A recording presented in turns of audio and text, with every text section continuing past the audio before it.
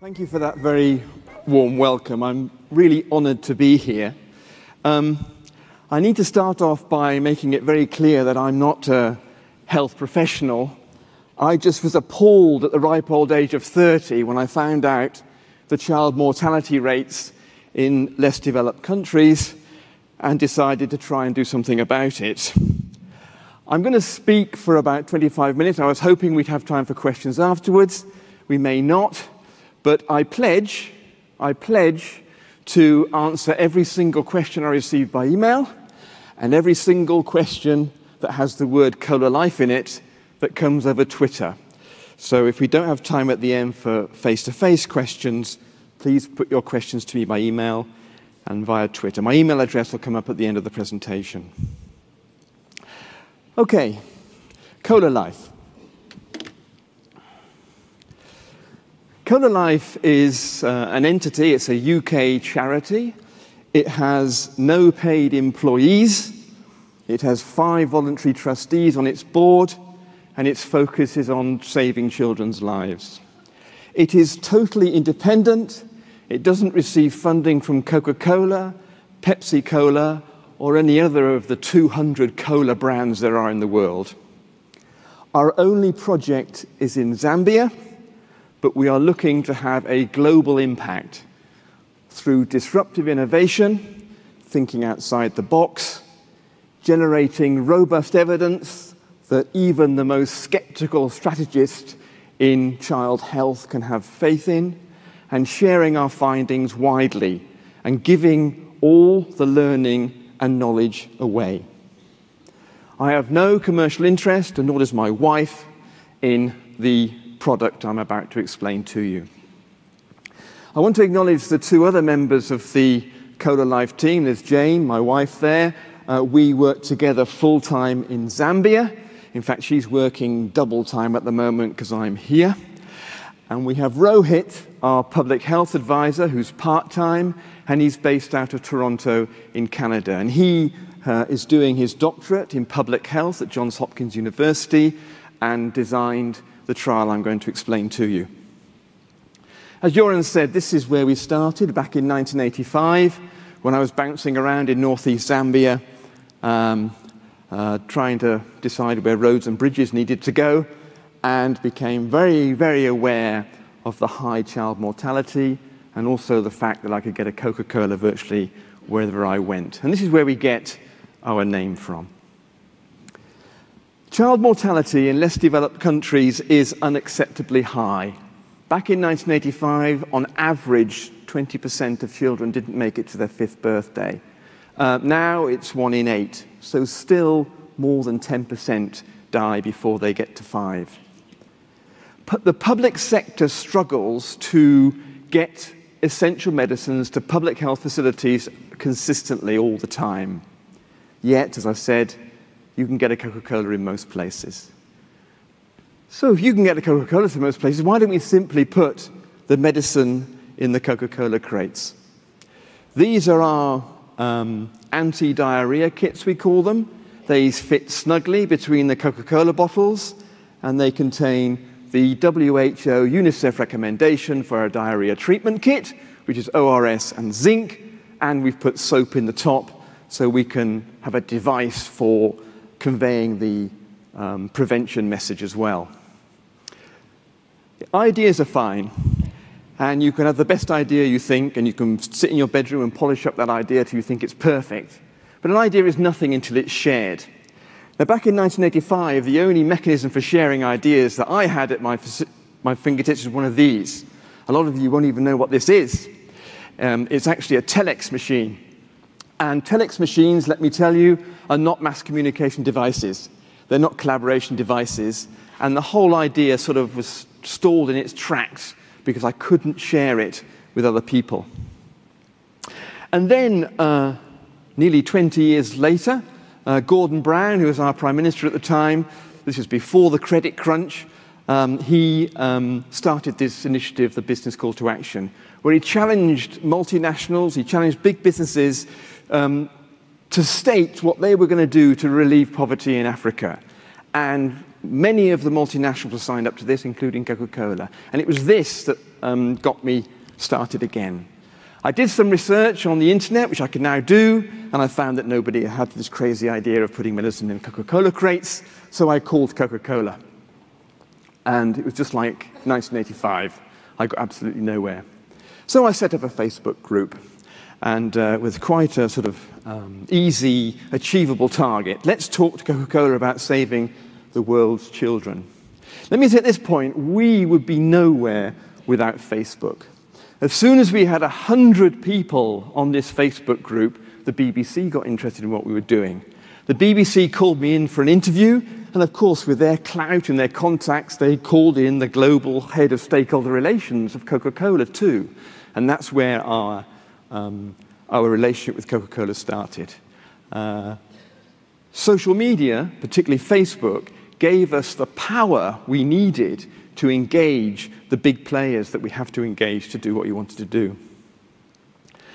At this time, with the Facebook group going, I had a proper job, and so did my wife. And all this was being done on a sort of in the evenings and at weekends. And this report came out. This is from WHO and UNICEF in 2009. They were trying to reinvigorate the whole debate about diarrhea and what can be done to solve this problem. It made the point that we know what to do. We've known for 10 years at least that we need to get ORS and zinc to children with diarrhea. It's been the policy of Zambia to do so for the last 5 years. It's suggested in this report that every new mother should be given a diarrhea treatment kit consisting of ORS and zinc and given it at the birth of their child and explained to them how to use it when, not if, but when their child got diarrhea. It talked about the need for strengthened distribution systems, the need for different delivery strategies, and it also made the point that market-based solutions are often the most effective way to deliver diarrhea control commodities. This became our Bible. This gave us the policy context for everything we wanted to do. Jane and I were sat round our table at the beginning of 2010. The Facebook group had been going for nearly 18 months. We had 8,000 people on it by then, all egging us on. There were some people who were very against what we were doing, not very many, because they would not work with Coca-Cola on principle. But nobody said it was an idea that shouldn't be worth testing. And we realized, in sort of a cold sweat, that we were in great danger at that point of going down as these people who created all this excitement and then did absolutely nothing about it. So we decided in June to give up our day jobs and give ourselves a year to see if we could get something happening on the ground somewhere in Africa. And this is a typical day you see in front of you here. That's our kitchen table in the UK. That's Rohit in Canada on Skype. And this is UNICEF and Harvard on the speakerphone. Our web presence was so big that we had expertise coming to us. People coming to us to talk about what we were doing. Rohit's voice was coming out that laptop, going into the speakerphone. The people from Harvard were being broadcast out the speakerphone into the laptop. And this is the sort of thing we did to bring people together. Lots of very nice things happened in that year. Two of our supporters and myself cycled from Boulogne to Biarritz, diagonally across France, to raise £6,000. And that £6,000 paid for 3 trips to Zambia to engage with local stakeholders there and see how this idea might be tried and tested in Zambia. We were very prepared to be shown the door after our first visit, but we weren't shown the door. In fact, we got in to see everyone we wanted to see, right up to a director in the Ministry of Health. And this was just 2 people. After it took about a year, we had put this partnership together and we had a trial plan. This partnership is what we call an unlikely alliance. It didn't just fall together. If you look, you'll see you've got the biggest brewer, or the second biggest brewer on the planet, in SAB Miller, in the same partnership as the United Nations Foundation for Children. We had to do some hard negotiations to make that happen, but credit to UNICEF, they did enter into the partnership. There are organizations that wouldn't, on principle, work with private sector organizations like Coca-Cola and SAB Miller, and that is misguided, in my view. A few months later, we had the full funding package in place too.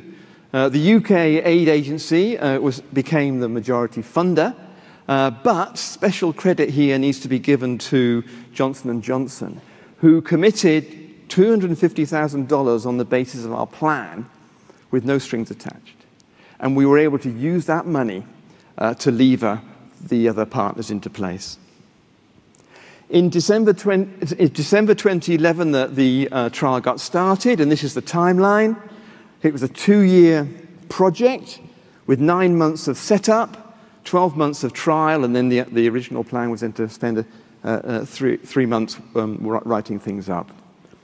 In the setup period, we did lots of really important things. We did the baseline survey, but we also listened to mothers, and I'll come back to that in a moment. That's been a real theme of this conference, and it's been absolutely crucial to the work that we've done. This is what we set out to do in the trial. We set out to see if we could increase the use of ORS and zinc, the WHO, UNICEF recommended treatment, in the home treatment of diarrhea. To do that, we had to improve access to ORS and zinc, access to one of our kits, one of our anti-diarrhea kits. And by access, we meant the kit, ORS and zinc, in the hands of a mother or caregiver who knew what to do with it. And to do that, we had to increase the availability of ORS and zinc in these communities, and by that we mean our kit for sale on the shelf in a rural shop. And caregivers needed to know what it was and how to use it. In the setup phase, we spoke to our customers. We spoke to women about the issues they face when they're trying to treat diarrhea in the home. We did 8 of these focus groups, and we learned so much. The first thing we learned is that the litre sachets that were given to these women were too big. A child, on average, will drink 400 mils of ORS in a day. And if you follow the instructions on a litre sachet of ORS, you're supposed to throw it away after a day. So you make up the litre, you give 400 mils to the child, and you throw 600 mils away. Now that's a waste of ORS, but it's also a waste of safe water. If you've had to walk 2 kilometers for that water, and you've had to boil it to make it safe, you don't want to be throwing it away. The other issue they told us about was measuring. That even if they did get the litre sachets, they didn't have a mechanism for measuring a litre. So that was a problem too. We also learned about their willingness to pay for a kit of the sort that we were proposing to them, and they also told us about what branding and how they want it to look. And this is what we came up with. It's a funny shape because it fits in Coca-Cola crates. It's attractive. It's desirable. It's even an aspirational sort of product. The sachets are not litre sachets, they're 200 ml sachets. We actually decided to go from litre to 200 ml during that setup phase. We were going to put litre sachets in just like everybody else had done in the past. The packaging is a measure for the water. It's a mixing device, and it's even a cup. This is for the academics amongst you. This is the design of our trial. It was a quasi-experimental trial with a pre- and post-test design. As you can tell, I don't really understand what that means. But basically, I think it means we did a baseline, we measured everything before we did anything, and we measured everything after we'd done it. And we actually did a bit of measuring in between as well, halfway through at a midline survey. We worked in 4 districts. 2 districts we intervened in, we made the kit available in, and 2 districts we didn't. Our target groups for these surveys were carers of under 5 children and private sector community retailers. We did 625 household surveys in each district, and we included about 40 retailers in the surveys in each district as well. This is to give you some idea of the scale of the whole operation. We had a private sector, local pharmaceutical company who made those 200 ml sachets for us within a few months, which is amazing. They also assembled the kits for us and brought in the components from overseas. We used the parastatal distributor of Essential Medicines, Medical Stores Limited, who already go from Lusaka to the district towns on behalf of the government. We paid them. They wanted to become more private sector. We paid them to do the same for us, except that when they got to the districts, they didn't put the kits into the public sector. They dropped them at the Coca-Cola wholesalers. And then we trained about 85 retailers across the 2 districts in the danger signs of diarrhea, in the benefits of the kit, so that they could become retailers of the kit. So what did we achieve in 12 months? Bear in mind that when we started, nobody knew what Kit Yamoyo was. Bear in mind also that we were only working in remote rural areas. We weren't working in the district towns, only in the remote rural areas. And we sold in 12 months 26,000 kits to about 85 retailers. Before we started the trial, less than 1% of children were receiving the recommended treatment for diarrhea, ORS and zinc, even though that recommendation has been in place for a decade at international level and for 5 years at national level in Zambia. After 12 months, when we asked mothers if their child had had diarrhea in the last 2 weeks, and they said yes, and then we asked them how they treated it, 45% of them had used one of our kits. In these areas, the only source of ORS was the public health centre. There was no ORS in the private sector at all, except through our kits. And we reduced the distance from the house to ORS from 7.3 kilometres, which was the average distance to the health centre, to 2.4. So reduced that distance by 2/3. 93% of the women who used or the caregivers who used our kit mixed the ORS correctly, whereas only 60% of them did when they got a litre sachet. Now, if you believe that you haven't delivered a medicine until the patient has consumed it correctly, then this is a massive finding. Before we did anything, the perception of the effectiveness of ORS as a diarrhea treatment was high. It was 78%. But after 12 months, it was even higher, 92%. So in the trial districts, at the end of the trial, 92% of women thought that ORS was an effective treatment for diarrhea. Before, 78% did. And we think that's a combination of various things, but primarily because they're mixing the ORS correctly and it's combined with zinc.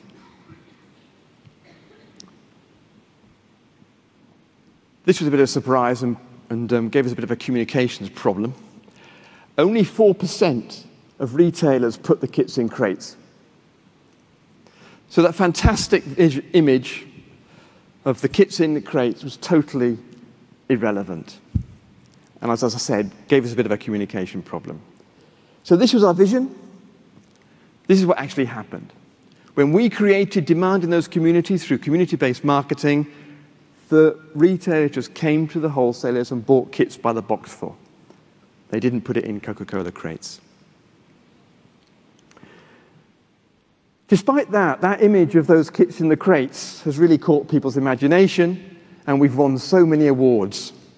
We won Product Design of the Award 2013. We beat the Olympic Cauldron. We beat a pair of Nike trainers. We won the Ethical Product of the Year last year.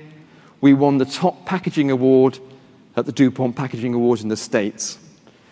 In September last year, we were featured at the United Nations General Assembly as a breakthrough innovation in child health. And last month, we were featured in Washington, D.C. as one of the best buys for global health. Now, our strategy for impact is that other people pick up these results. ColaLife cannot grow quickly enough to have the impact that we need to have. And anyway, it's not our job. It's the job of national governments, international donors, local NGOs within a country who are already there to take these results and improve their strategies. One of the key channels for the dissemination of these results will be peer-reviewed journals, but we are also making it available to people immediately if they are working in the areas of health and child health. And I'll tell you a bit more about that later. So what are we doing now? We've done the trial, and we're going to national scale, or we've gone to national scale-up. We've only just started, but there was no gap between the trial and the scale-up. But everything is under review. There's no point in doing a trial if you don't learn from it. The first thing is ORS. This is the number of sachets that women used of the ORS. And as you can see, 80% of women use 4 sachets or less, and 10% used 8.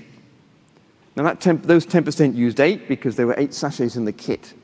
They didn't really need to use 8. So from that, you can say 90% of people only needed 4 sachets. 4 sachets times 200 ml is 800 ml. So why are we giving 2-liter sachets to women to treat diarrhea in their homes? Obviously, halving the number of sachets in the kit halves the price of the ORS. And as affordability is so crucial, we have to do everything we can to get the costs down. So this not only gets the costs down, it also increases adherence, because if there's no ORS left over, then the next child that gets diarrhea will have a kit of its own, and will have its own zinc to go with it. This is the adherence to zinc. We've got about 33% adherence to the 10-day regime, but as you can see, 2/3 of women or caregivers followed the diarrheal episode. Now, we've had a massive impact on the adherence to ORS through design. Can we do the same thing with zinc? Well, we have an opportunity to do so because our local pharmaceutical partner in Zambia has been inspired by this project to manufacture its own zinc. There was no zinc in Zambia before our trial, when our trial started. If we're producing zinc locally, we can design the packaging ourselves. So we're looking at this sort of design to see if we can get that zinc adherence up from 30% to something a bit higher. Soap. There's only one manufacturer of soap in Zambia, and we persuaded them to produce a 30-gram bar of soap. And that is the one that will go into our kits. That will reduce the cost of the soap.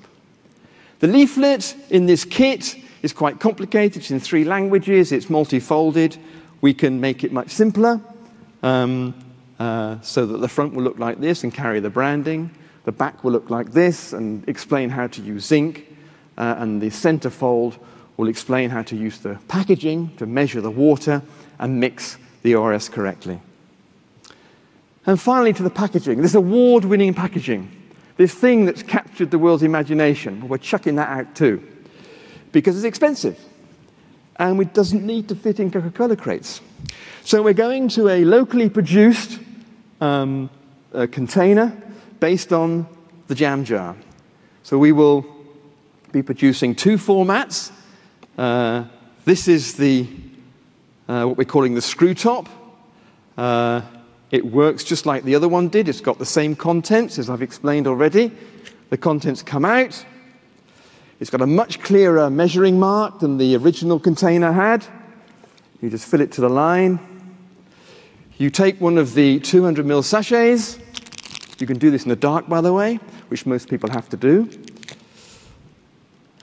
But if it's not dark, it's good that the child is watching at this point because they get excited. They think this is magic. You put the lid back on. Whoop. This is actually a 3D print, so it's a bit thicker than the final version will be, so it doesn't seal quite so well as it should. But there you have 200 mils of perfectly mixed ORS with a cover which stops dirt getting in, flies getting in, and so on, and the kid can drink from it. Cheers.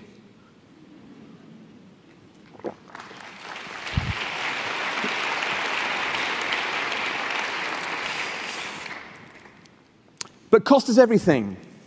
So we're also looking at this format. It's a flexible, we call it the Flexi Pack. It's a gusseted bag, very, very cheap to produce. It's got a laser cut in the top, so you can open it without destroying the bag. You just pull it. In fact, let me just see if you can hear it. You take the contents out, you pour water in to the mark.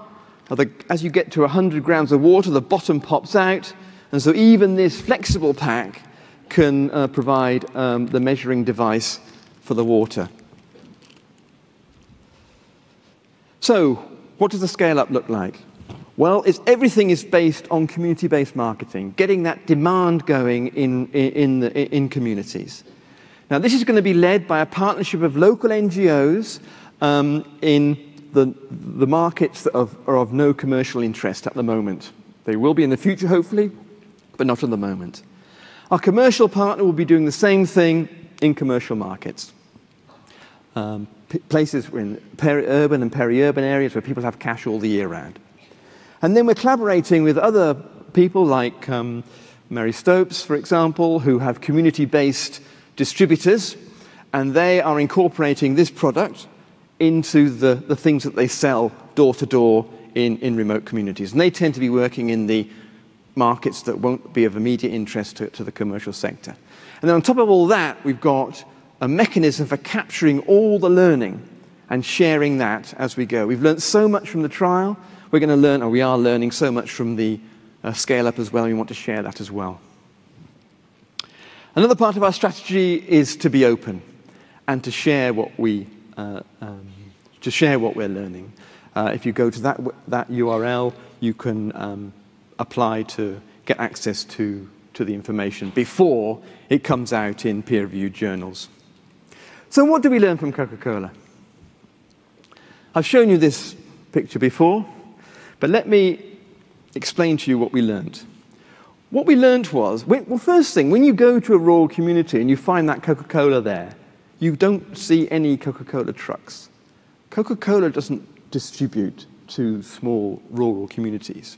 What it does is it creates a brand, it creates a value, it creates a desire for its product. It creates value in the communities where the product gets to.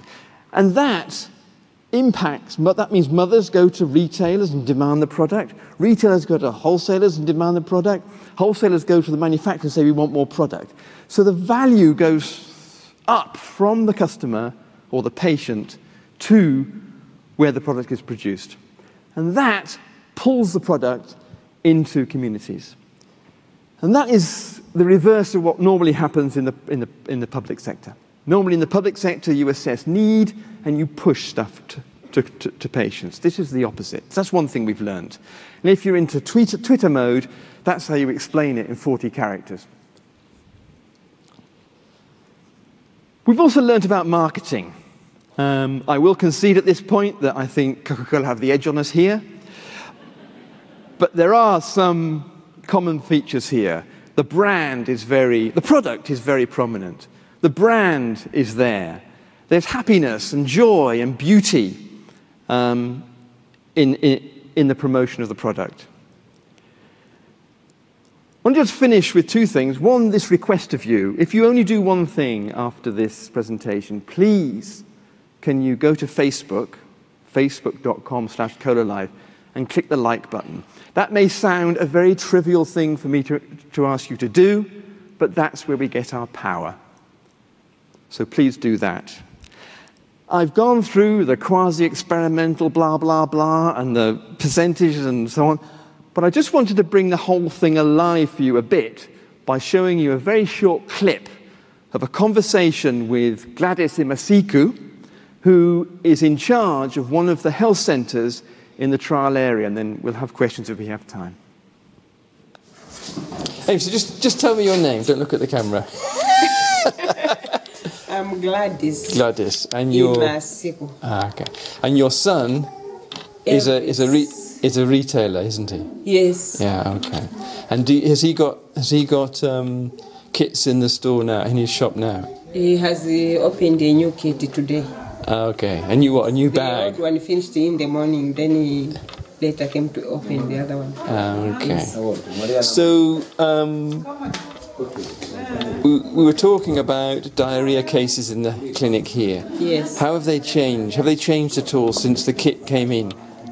Yes, they changed, because before the kit came in, we used to have a lot of diarrhea cases. Sometimes even if we give the ORS we have, they will come back again to be reattended to on the same case. But this time, since the kit of Yamoyo came, there's a very big change. Once we refer the patient to the shop there, when she will buy, she'll go for good. She won't come with the same case again. She'll come with a different case if at all she'll be sick. So why do you think that is? It's a very good project because it has improved the health of the people. Yes. Do you think it's because maybe the kit has zinc in it as well, or? Yes, I think even the kit itself, or to combined with the zinc, it is doing a good thing to the community. Yes, because here we used to give the ORS, we don't have zinc. So they used to come back again. So this time when they are getting those kits with the zinc, at least there's a great change. Yes. Thank you very much for that. Thank you. Thank you very much.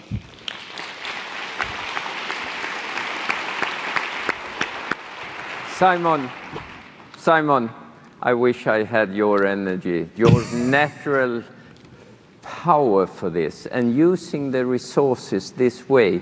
They are not new resources. You just reuse the things we already have. I love that. It's fantastic how you have worked in all different knowledge levels all the time. I think the key, there's a key theme of this conference has been listening. And in fact, all of the things I've been talking about are already there. We haven't needed to create anything. We've just needed to put things together in a different way. And so I haven't had to have any public health knowledge, really. I haven't had to have any logistics knowledge or any retail knowledge. I've just observed that next to these health centers with empty shelves, literally next door to them, there are shops with full shelves. And you just put all this stuff together. We know how to do this stuff. Certainly across sectors we do. If we collaborate between the public sector and the private sector can do things the private sector can't do, and vice versa. And if we get together, then we can do amazing things. You are fantastic, Simon. Thank you for coming.